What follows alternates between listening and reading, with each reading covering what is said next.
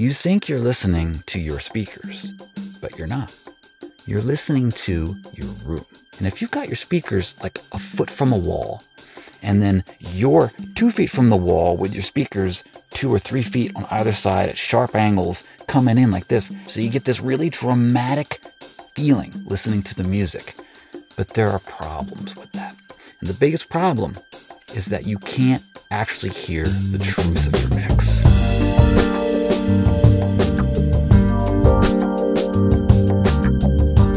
Welcome to Kush After Hours. My name's Gregory Scott. Tonight, I'm going to turn the tables. I'm going to come into your studio in my mind. And here's the thing. I don't think I'm going to like what I see. So, you may have noticed by now on this show that the focus here is on hearing. Right? It's not on technique or gear. We're going to touch on that. We're going to play around with that kind of stuff. It's fun to turn knobs and listen to sound, but really, the emphasis has got to always be on hearing it. If you can hear it and you have taste, and generally everybody's got taste, right? So if you can hear it and you've got taste, what to do about it, that will come. You'll figure that out. I'm telling you, you don't really have to worry about that part so much. Even though that's where everybody puts their focus, that's why you're here, right? We're talking. So here's the thing. I come into your studio. I don't like what I see because I don't like how your monitors are set up.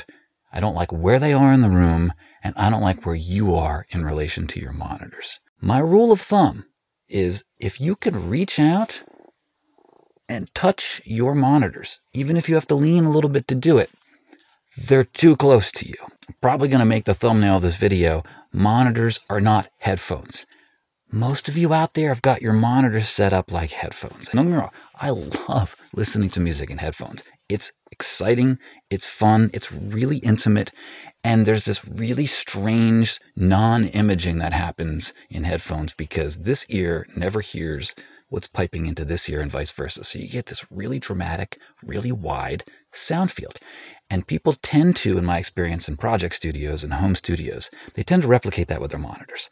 They're sitting really close, their monitors are really wide and really close to their head. So you get this really dramatic feeling listening to the music. But there are problems with that. And the biggest problem is that you can't actually hear the truth of your mix. And specifically, you can't hear the truth of your transients because they haven't had time or physical space to converge in the room and then hit your eardrums. What they're doing is they're hitting your eardrums and then they're converging somewhere back there, or they're converging out in the hallway. This is why when you step out of your room into the hallway, you tend to hear things. Or when you go to your car, you tend to hear things because in cars, transients just are everywhere. They're so big and so clear. And so you're just like, oh my God, why is my kick drum so overmixed? You can hear that in the car because you can hear the frickin' transient in the car. So here's the good news. For no money and some fair amount of time and effort, we can work to get your monitors and yourself situated in your studio so that you can hear a lot more of the truth of your mix. Not all of it.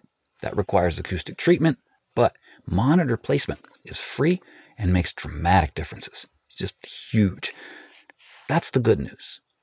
The bad news is that if you set up the room to maximize the acoustic accuracy of your monitors and your listening position, the room itself is going to be furnished in a way that's a lot less useful and more of a pain in your ass because you use a lot more of the space as space. If you take nothing away from this video, take this away. You think you're listening to your speakers, but you're not. You're listening to your room. Specifically, you're listening to the sound of your speakers in your room, and that means you're listening to the sound of your room. But there are some pretty standard formulaic ways to set monitors up that mathematically just minimize the falsehoods and the lies and the issues that small non-acoustically treated rooms have. So here's a diagram, and if you do nothing else, get a measuring tape, spend a little bit of time and set your monitors up like this mathematically. You don't even have to think about this. Just do this. Forget for a minute the considerations of space. Forget where your synthesizer is going to go and where's my vocal mic going to go. Don't worry about that. Just try this out. And then listen to music that you're very familiar with, commercially produced, mixed and mastered music, and listen to your own mixes in this new mix position. And listen at all kinds of volumes. Listen whisper quiet and listen blisteringly loud. And I think it's going to open your eyes. A lot of interesting things happen when you set your space up like this. Really what this is more for me is this is an attempt to get you out of the what's called the near field. Most of the speakers that most of us own are called near field monitors, and they're called that because back in the day, back in the 70s, all there was gigantic speakers mounted in the walls of the control room, and then these shitty little Auratones sitting somewhere on top of the console, and nothing else. That's all engineers listened on. That changed in the 80s with NS10s when they started bringing these other speakers in, sitting them on top of the back of the mixing desk, and then listening to those. And then it evolved from there, especially in smaller spaces, non-commercial studios and stuff like that. We need to have our speakers be smaller and closer. And there is truth to that. I think we've pendulum swung way too far in the opposite direction now. If you've watched the last episode that I did on geeking out on drum compression, it was probably really ear-opening for you in terms of hearing transients, what they actually do. The thing is, transients need time and space to congeal in the room. This is what I'm talking about when I say you don't listen to your speakers, you're listening to the room.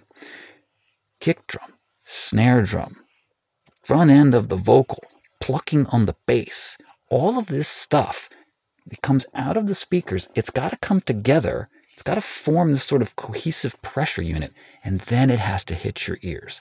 And if you've got your speakers like a foot from a wall, and then you're 2 feet from the wall with your speakers 2 or 3 feet on either side at sharp angles coming in like this, that sound doesn't even remotely have time to come together and congeal into meaningful transients or even a meaningful stereo image. You get no image when you're listening to music like that. But when you set your speakers up like the diagram that I showed you earlier, so many amazing things happen for the sound. So there's probably going to be trade-offs for you. There's going to be aspects that you're going to miss. You're going to miss that sort of adrenaline rush of the really wide, dramatic sound field. But instead, what you're going to get is something a lot closer to the truth. And you're going to get something a lot more like the pinpoint precision of a true stereo image where you can move things around three-dimensionally in space, both in terms of the panorama and in terms of the treble and the bass. And a lot more interesting things are probably going to happen for you in terms of being able to open up the spaces in your productions and place things with more precision and more deliberation about, I want this in front of that, and I want this off to the side of that. That all happens when you get out of the near field, when you set your monitors up in a room in a way that the sound actually has a fair shot of converging before hitting your ears, and you're in a position where you're not on top of the speakers. You get a little bit of breathing room. You get to take in the whole picture as accurately as possible.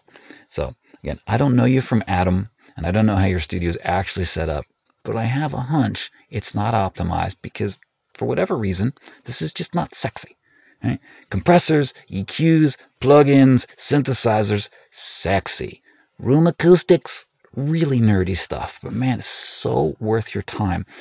And it's funny because when I talk to people, most of the people that I correspond with, the vast majority of people I correspond with, have taken absolutely no concerted effort to set their monitors up in their room. They set their speakers up in a way that was convenient for the way they wanted to furnish the room and for the functionality. And I get that. It's really important that your studio have a comfortable feel and support the kind of workflow and vibe that you like. But at the same time, it's a studio. You're working with sound. You need to hear this stuff. So if you do nothing else, try the setup in that diagram, live with it for a week, mix with it for a little bit. Just try it out. You don't have to commit to it permanently. You can always go back to what you had. You can start to hybridize because once you hear, oh, my speakers sound so different when I put them here, and then again when I put myself over here, you get an ear for that. Once you can hear that, then you can get deliberate about it. You can be like, okay, well, what happens if I move this one speaker a foot to the left? Sit back down, listen. Wow, okay. 80 hertz is faster and tighter, but the image got smeared in a weird way and everything is kind of lopsided to the left now. Okay, let me go move that way. I've spent a week or 2 weeks in a new room setting my monitors up to the point where I'm tweaking them inch by inch, just moving around. Man.